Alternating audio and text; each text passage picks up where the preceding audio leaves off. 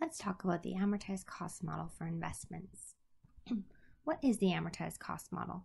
The amortized cost model is where we carry investments on our statement of financial position at amortized cost, which is the present value of the investment at the purchase date, which should also be the purchase price. Present value of the investment at the purchase date, which is equal to the purchase price. This cost is adjusted by any amortization of any premium or discount as the bond progresses. So amortized cost is the original purchase price less the amortization of any premium or discount. Because premiums or discounts are amortized directly against the investment on our statement of financial position, any amortization of the premium or discount will affect the amortized cost value. IFRS 9, which is effective January 1st, 2018, only permits companies to classify investments as amortized cost if they intend to hold the bond to maturity. The bond will not be sold, but the company has a history of holding the bond to maturity to obtain the cash flow from the bond as throughout the period from purchase to maturity. Therefore, after the adoption of IFRS 9, the use of the amortized cost model is expected to significantly decrease, as this is quite a specific criteria. However, it is still a valid valuation model for investments as long as the required criteria is met. It's important to note that IFRS requires the use of the effective interest method to amortize the discount or premium on a bond.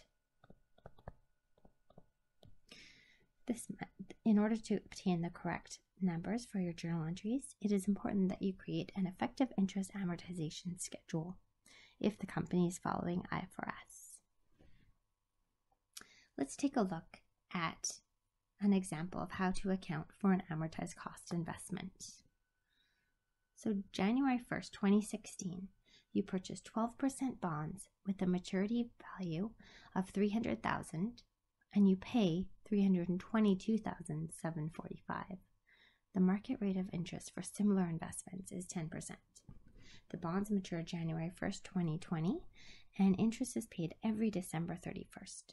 The company follows IFRS and has classified the bonds as amortized cost. And our requirement in this example is to record all required journal entries between January 1st, 2016 and the maturity of the bond. So our first journal entry is pretty straightforward. We need to record this transaction. January 1st, 2016, we're going to purchase the bond. So let's go January 1st, 2016, purchase bonds. Now, the journal entry here should be pretty straightforward. We know we're going to need to debit an investment to put an investment that we purchased on our balance sheet as an asset. And we're going to need to credit, presumably cash, whatever we paid for the investment with. So when we record an amortized cost investment, we are going to record it as bond investment, because only bonds can be classified at amortized cost under IFRS 9. Bond investment at amortized cost. So this is the label that we're going to use for our account. And our credit here is going to be cash. Now, what amount are we going to put for this journal entry? Well, let's look back at the question. We know that we always record bonds on our balance sheet at the present value of the cash flows associated with the bond. Now, in this example, they've told us what we paid for the bond. So we bought this bond at a premium. We paid more for it than the face value of the bond. So we don't need to worry about calculating the present value in this example because the present value has been given. So all we need to do is record $322,745 as our purchase price. Excellent. Now we have the bond on our balance sheet. What do we have to do next? Well, there are no fair market value adjustments for bonds. So the next thing we need to do is simply look at when our interest payment is going to be due. So we're going to have to record the coupon payment for December 31st, 2016. But before we can record a coupon payment for an amortized cost investment, we need to think about the amortization of the premium or the discount. So the first thing we actually need to do is create an effective interest amortization schedule. So let's do that. So in our schedule, we're going to have the date, we're going to have cash received, we're going to have interest revenue, we're going to have the difference, and then we're going to have the carrying value of our bond. So let's look at what these things mean.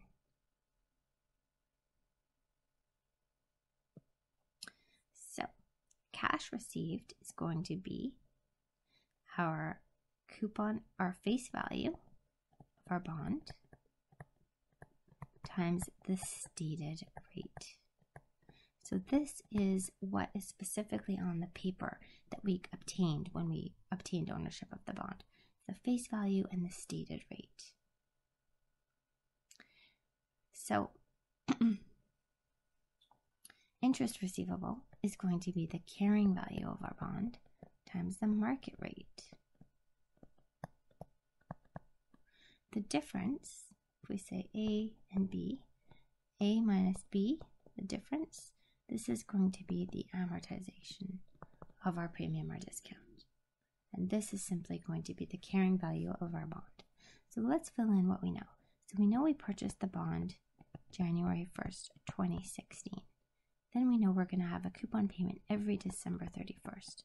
So we're going to have December 31st, 2016, December 31st, 2017, December 31st, 2018, December 31st, 2019, and December 31st, 2020. So this is maturity here. So let's fill in what information we can find. So we know that the carrying value when we purchase the bond is the amount we put it on our balance sheet for. This is our carrying value right here. So our starting carrying value, January 1st, 2016, is going to be $322,745. Okay, so our coupon payment here, we're going to have the face value of our bond, $300,000, times the stated rate. What's the stated rate? It says it's a 12% bond. So it's going to be $300,000 times 12%. And this is an annual coupon, so there's no need to adjust it for a number of months. It's for a full year. So this is going to be $36,000. The thing about our coupon payment is that it's always the same. So this is going to be $36,000 every year. Our interest revenue is going to be our carrying value times the market rate. This is a calculation that is going to be changing. So our first year, December 31st, 2016, we've got a carrying value of $322,745 times, if we take this, times the market rate. The market rate is going to be, says the market rate of interest for similar investments is 10%. This is our market rate.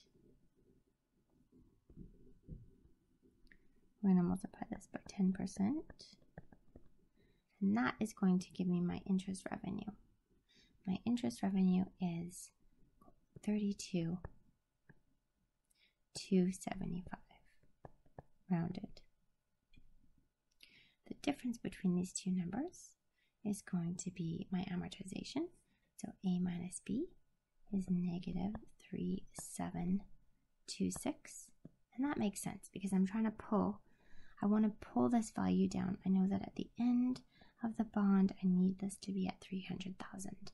The bond has to be at the maturity value on our balance sheet, or has to be at the face value on our balance sheet at maturity. So I'm going to decrease the value of the bond because you can see here we've bought this bond at a premium. So my revised carrying value which is simply going to be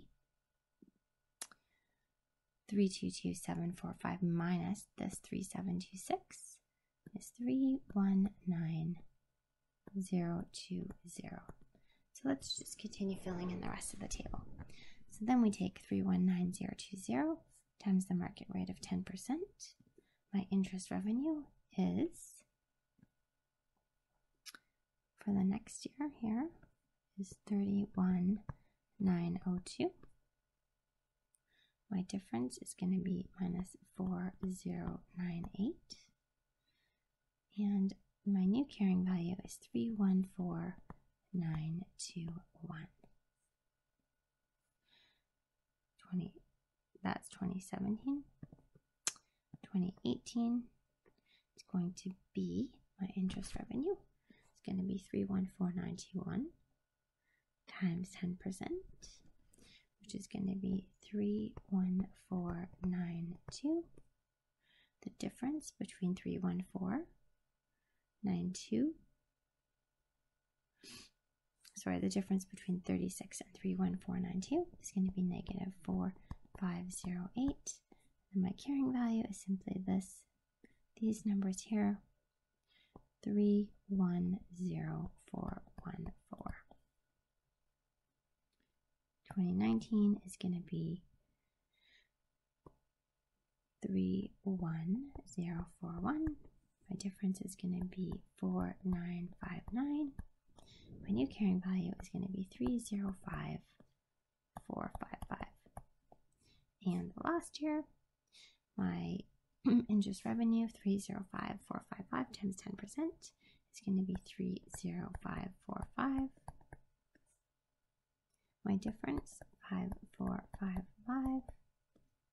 And my new carrying value is 300,000, which is perfect. That's exactly what I needed at the end of the period of the bond. I need it to be on my balance sheet at the face value. So now let's record our entry for the coupon payment for December 31st, 2016. So we're going to have debit, cash. So let's label as coupon, December 31st, 2016. So I'm going to have debit cash, and every year I'm going to receive 36,000 of cash. That's just a fact. That's what I'm going to receive from the coupon. Then I'm going to credit interest revenue, and I'm simply going to pick up the number from my table here. I have this number for interest revenue, 31,902, and that's what I'm going to record. And I'm also going to credit the amortization of the discount. And we amortize the discount directly against the investment. So my credit's actually going to go against my initial investment account, bond investment at amortized cost. And I'm going to amortize 3726. And that's my coupon payment for December. So the next entry we need to make is simply the coupon payment for December 31st, 2017. So let's go ahead and do that. December 31st, 2017 coupon. We're simply going to pick up these numbers in the table for December 31st, 2017. So actually this number here, I'm just seeing, should have been corrected. This number here was actually this year, so it should have been 32275. Just have to be careful to pick up the numbers in the right row of the table. That's the year I picked up there. Now I'm going to do December 31st, 2017, which is very simply debit cash. The same amount. Every year we're going to get $36,000 worth of cash. Then I'm going to go credit interest revenue.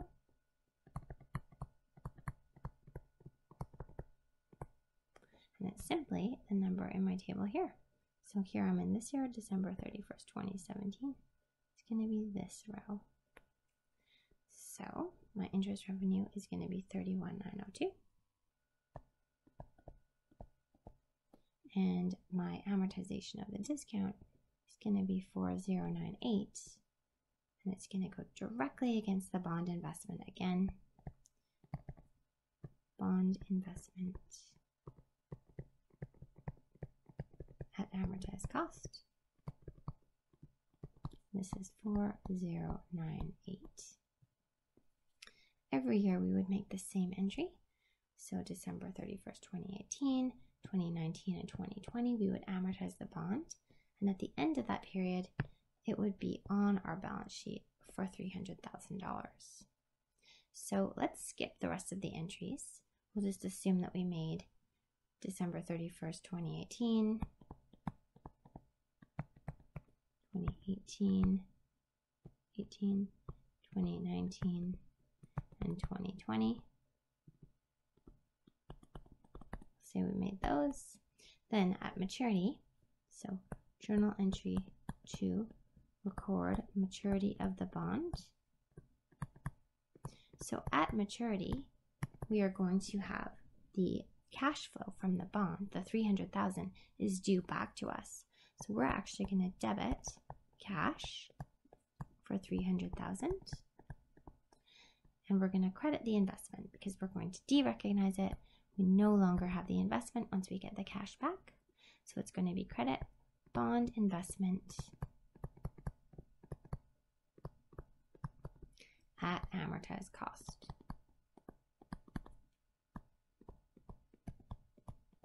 And at this point, we've got the cash back and we no longer own the investment. This is the end of our transactions.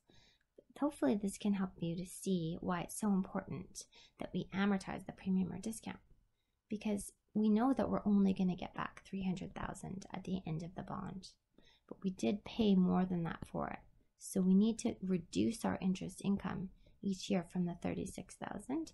The amount that's actually going through our income statement is less because we're still incorporating the fact that we paid more for the bond than we will receive at maturity.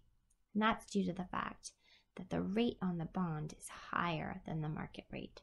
That's why we paid a premium for this bond. It's paying more than other bonds in the market. So you can see, even though we got $36,000 in cash here, we're actually only recognizing interest income on our income statement of less than $36,000, $31,902, and the difference is going to our balance sheet to reduce the value of the investment, bring that investment down over its life. We're amortizing that premium down. Excellent. Well, I hope that helped clarify the amortized cost tutorial. Generally speaking, because IFRS 9 requires that bonds not be sold when they're classified as amortized cost, generally speaking, there shouldn't be any sales of these bonds. So it's really just making sure that you're recording the coupon payments correctly, that you're amortizing premiums or discounts, that you're thinking about the dates on which the coupon is due. In this example, the coupon was due on December 31st, 2017, which is fantastic for accounting purposes. It means we don't have to worry about any accruals. However, other examples may be more complicated, and we will cover an example where a bond is purchased in between interest coupon dates in another tutorial. And then make sure that the bond is on your balance sheet or your statement of financial position at face value at maturity, and then you simply derecognize the bond. Thanks for watching.